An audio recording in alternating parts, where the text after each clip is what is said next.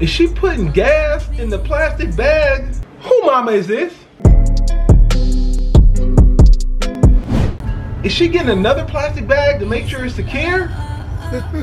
Is she trying to secure gas with doubling the plastic bag like they should do in the grocery line when you're checking out your groceries, but they don't do it? You know, I've never seen anyone in history utilize this in such a creative method. So, are you trying to put that in your trunk? She gonna blow herself up. She putting the gasoline in her trunk. Man, you better hope you're not in Vegas. I swear. The heat gonna spark off your car and create a combustion and just blow up your whole back seat. Now somebody gotta live without their grandma. You better take your butt on home, bro. See, everybody should not be able to put gas in their car.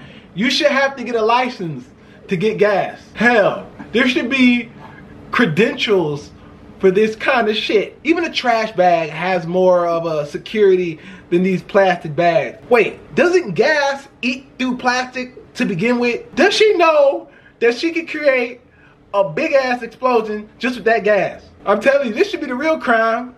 Crime against humanity itself. What if she put children in this car? What if she got grandkids? You ain't got no Walmart.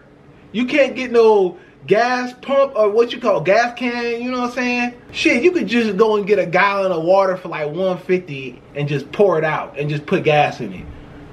I wouldn't say keeping it in there longer than like 24 hours, but that would be better than putting it in a plastic bag. I'm just saying.